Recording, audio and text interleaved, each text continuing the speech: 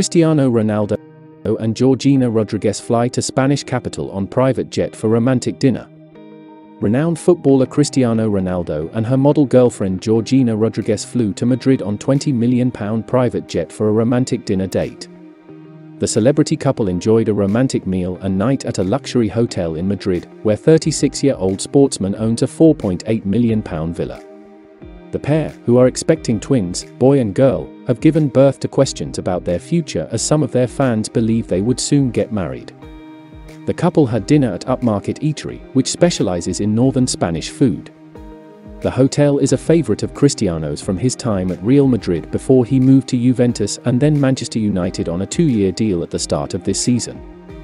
Cristiano Ronaldo was ruled out of his side's FA Cup match against Aston Villa because of a hip injury. Georgina Rodríguez was looking gorgeous in white top and black leggings.